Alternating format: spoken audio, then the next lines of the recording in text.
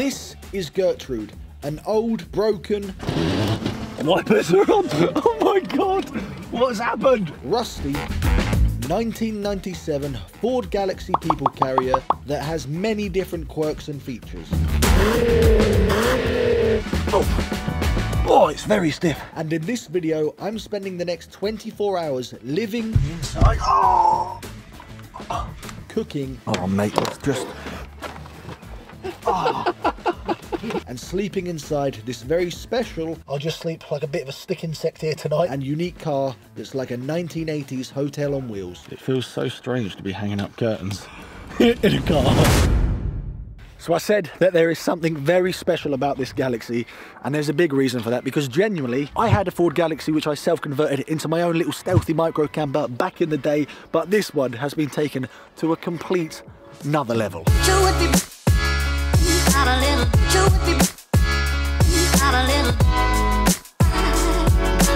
So this Galaxy looks like any normal Ford Galaxy. You've got 2 seats in the front, you've got 3 seats in the middle here for 3 passengers. However, in a normal Galaxy, you have 2 seats at the back, so it's actually a classic 7-seater vehicle. But that's actually been replaced and taken out and made into a kitchen. But the very unique feature about this car, it's got a bloody pop top.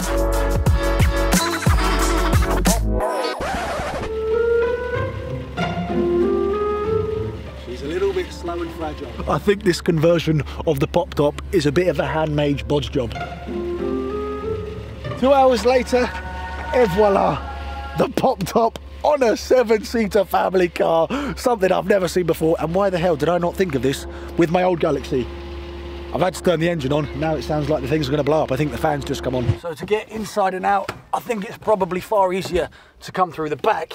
And as you can see, I'm 6'2" and I can stand up fully in here.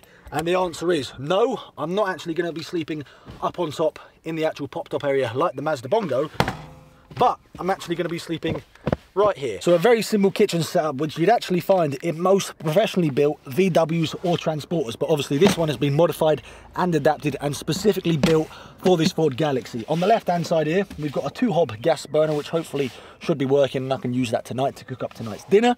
And on the right above here, you've got a nice little tap, a sink, and then below me on my right here, we've also got a fridge. So it's obviously a very small, cramped vehicle, even though we've got the pop top, because it's a car that's been converted into a camper. But you've got a decent amount of storage space on the left-hand side with some drawers, with some cupboards, and then again, more storage space for all of your cooking utensils. So I know I said this has been quite handcrafted, this pop top, and it really has. They've literally just bolted on this actuator to the frame that they've obviously cut out of the actual original Ford Galaxy, and then put this pop top on top. It's obviously been there quite a few years. It looks quite old school, but you know what? It's done the job perfectly. Now, because this is an old car, everything's a little bit stiff. Rotate.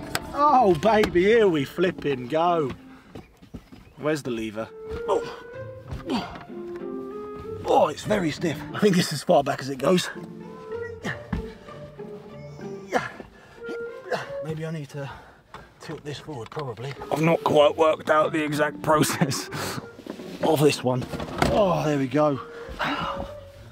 Tonight's throne and palace. 1 chair sorted, which means if you wanted, if you've got a beautiful view like we've got tonight, chill here. Could probably tilt this back a bit to get that reclining sofa action going on. Legs up, lovely jubbly, and relax. Fucking hell, the birds are bloody rampant tonight. Forget doggers, it's going to be birds all over the place. So obviously there's not a huge amount of cooking or work surface space in here. However, very clever, to add a bit of additional work surface space, all I've got to do is slide off the top of the sink, pop this out, and then slide this on. And now I have got a little bit of extra chopping space. So I've got all of the ingredients for tonight's dinner that we picked up on the way here, because believe it or not, I've driven 4 hours all the way from down south to up north here in Leeds to come and check out this Ford Galaxy with the pop top. So if you enjoyed the video, please make sure to give the video a like. But tonight's recipe actually comes from Shred_Shed Adventures. Haley and Richard, big, massive thank you for sending in this recipe. Tonight I'm going to be attempting to cook What have we got? Fusilli sausage pasta. I'm gonna shut as many doors as I possibly can because there are so many insects knocking about and I don't fancy another night of swatting insects at 2 AM in the morning. Where are you, bastard? So the recipe said for some high quality Italian sausages, but as always, I couldn't find any high quality Italian sausages, so I just went for some Taste the Difference 6 pork sausages. We got some Parmesan, we got some fusilli of course, because we're basically cooking up kind of a sausage spaghetti bolognese. Bash up the fennel seeds and chilies in a pestle and mortar. Well, there's not a chance I've got a what? Squeeze the meat out of the sausage skin and put into the pans. This is probably why you're supposed to buy a high quality sausage, because this is literally just disintegrating. We're going to do a real butcher job on this and just mash all of this sausage up in a pan. I do apologise, Hayley and Richard, I'm sure this is not how the recipe's meant to go, but that's my fault for being an absolute cheapskate on the sausages. Oh mate, it's just... I need to spin my whole body around. Oh. Honestly.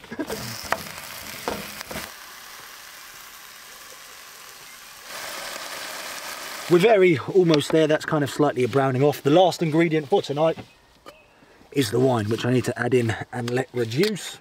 I don't... tell me when then, because I haven't got a clue. Yeah, that's probably... The last time I used wine in a recipe was in the coq au vin, and that tasted great, so I'm hoping that this also turns out the same.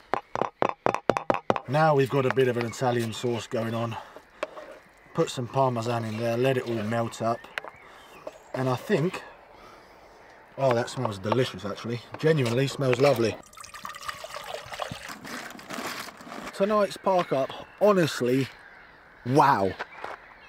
I have not seen or heard a picturesque nature scene like this in a long, long time. It looks like something you see out of bloody Lonely Planet. We're waiting for the pasta to boil up. All you can hear is the birds chirping away in the distance and the sun is setting. It looks absolutely stunning. Good thing about these smaller vehicles is that a lot of the space in here is quite modular. So this, as you saw and as you've seen, works as some additional countertop space, but also will turn into my dining table for tonight. So this metal pole just goes into the floor of the Galaxy here. I then can slide this back out, pop that there, and now I've got my dinner table. Probably could have done with a little bit more cream because it's still quite dry. Wowza we were. Bon appetit, welcome to Will's restaurant tonight. Where's the fork? Let's see what it tastes like. Looks good, smells good. Cheese, cream, cheap sausages, bit of spice, bit of fennel. It's got a kick to it. Oh Christ. Ah, yeah, that's what happens when you freehand chilies. What a meal, what a car, and what a park up. Before it gets too dark, I now need to convert all of this back into my bedroom. And then, can you believe it? I don't know what the time is. 20 to 10. Get it all set up, ready for bed, and then get an early night. And hopefully the birds calm down, because at the moment it's very noisy. I'm going to shut up shop, get all the windows closed, get all the doors closed, and then get inside before I get eaten alive by the insects. I only actually need to convert one of these into one single bed, because I don't need 2 single beds, that's for sure. I'm going to try and do this from the inside. Oh! Oh, you fucking bastard. Just got a piece of metal straight in the back. I'm going to have to open the door quick. Okay, I need something from up here. One of those pillow units, but I can't remember which one was which. Hopefully it was this one. My feet, again, like most of the vehicles, do seem to be touching the end. It's not the most comfortable thing in the world, but I've slept in far worse conditions. I'll just sleep like a bit of a stick insect here tonight with not much movement. The beautiful thing about this little Ford Galaxy, we've actually got a curtain that runs all the way completely around the windows. Mate, I think this is so clever. There's just these little poppers scattered all around the van or the car. That's bloody brilliant. There's even some poppers down here. Oh my God. There's poppers underneath the air outlets, so that stops them hanging there. There we go. We are all popped in the front. Curtains done. The last 2 middle side windows to do. It feels so strange to be hanging up curtains.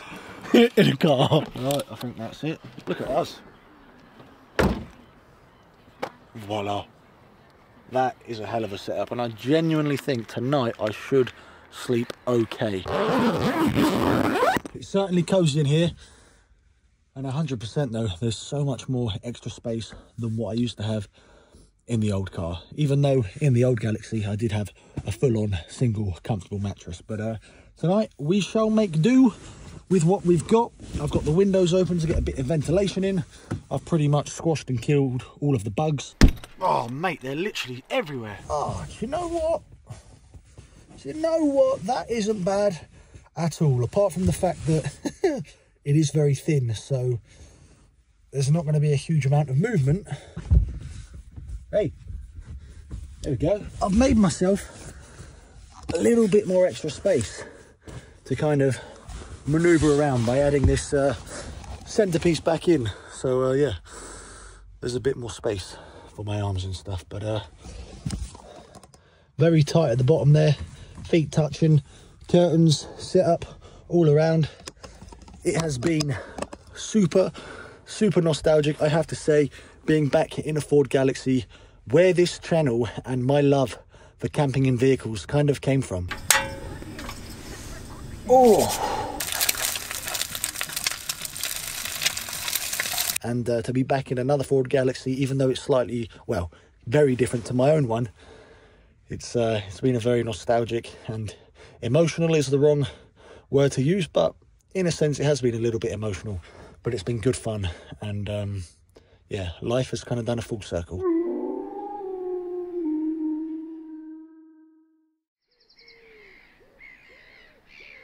Good morning. Oh dear, I think it's safe to say that yeah, they're not blackout blinds, that's for sure. As always, that wasn't the best sleep I've ever had. Tell you what though, this is not a bad view to wake up to in the morning. What a lovely little park up, although there was a few dodgy noises last night. Seemed to be a few people driving in, having a bit of fun, and then driving off. Good morning all. I've had a couple of messages already this morning from people who have recognised this park up because I took an Instagram story of it last night, and I had a message from Sue this morning who said, lovely place, but don't fancy your chances getting any sleep. Winky face. And me and Ben know exactly what she's on about because there was a few noises in the bushes. But it feels nice to be out of the Galaxy, to be able to actually stretch properly. My medical bill for the chiropractor is going to be absolutely massive by the end of this video. I'm running off into these bushes where some hanky-panky stuff happened last night to empty my bladder. What have you done, Ben? I haven't done anything, I've opened the door.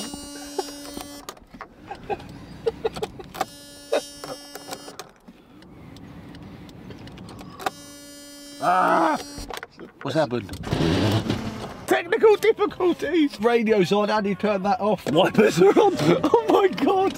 What's happened? Oh, I've got indicators on, I've got wipers on. I don't know what is going on here this morning. The people having hanky-panky must have buggered with the van in the middle of the night.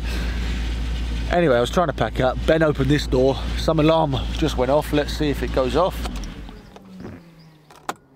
Okay, there we go. I'm going to pack the rest of this away. The alarm was pinging off for some reason, and then the radio came on, then this came on, then the wipers came on, then, oh god, hell broke loose. Oh. So I thought before I completely pack all of this away, we will end this video by doing a Rate My Camper. If you're not aware of what that is, it's where I've chosen 5 categories from driving experience, stealthiness, cooking facilities, comfort, and the quirkiness of the vehicle, and I'm going to be rating them from 1 to 5 just to show you guys my overall thoughts and experience of being in this camper. So in terms of the driving experience for this one, what a journey it has been to be back in another Ford Galaxy. For me, honestly, it is like driving the smoothest car possible. So the driving experience on this car gets an absolute 5 out of 5 for me. So the stealthiness for this vehicle, the fact that on a road, when you're driving it, it looks like a normal Ford Galaxy. You could actually squeeze under height barriers, but then when you actually get under the height barrier, like we've done, you could pop it up and have so much more extra space because of the pop top. it's got to be a 5 out of 5 for stealthiness. Cooking facilities, it's a bit cramped, it's a little bit claustrophobic, there's not a huge amount of space, so cooking facilities, we're probably going to go for a 2 out of 5. The comfort of this, yet again, like the Jimny Suzuki, it was another tight squeeze. I couldn't stretch my legs out. The pillows that you're actually sleeping on, which make up the mattress, not particularly comfy at all. My back is in absolute bits. I'm tempted, to be honest, to go for a 1 out of 5 for this, but I think because I love a Ford Galaxy, because I've got so much history and passion for these cars, I'm going to go for a 2 out of 5. And the last category is quirkiness, and for me, it doesn't get much quirkier than a Ford Galaxy with the roof cut out and a pop top handcrafted and put on top. So for quirkiness, the fact that this vehicle shouldn't have this kind of setup on top, it's got to be a 5 out of 5. It's time to head on out of Leeds.